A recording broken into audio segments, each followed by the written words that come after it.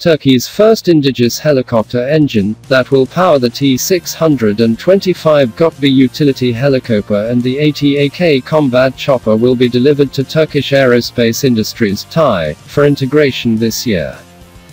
Core of the T-625 helicopter's engine was tested at TAI. Mustafa Varank, Industry and Technology Minister, was quoted as saying by Anadolu Ageny Friday.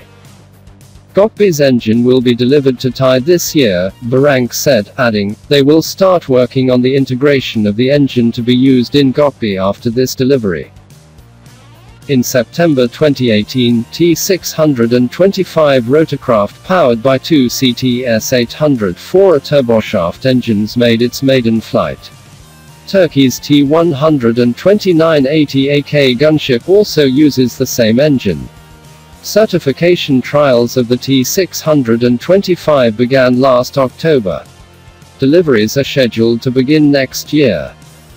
Earlier, the Turkish ATAK ATAK helicopter was equipped with LHTEC T800-4A built by light helicopter turbine engine company, LHTEC, a joint venture between Rolls-Royce and Honeywell.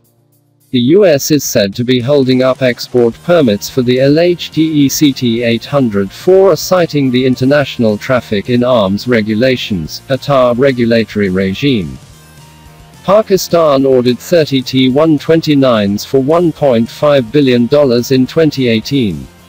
Deliveries were being hit due to non-availability of LHTEC engines.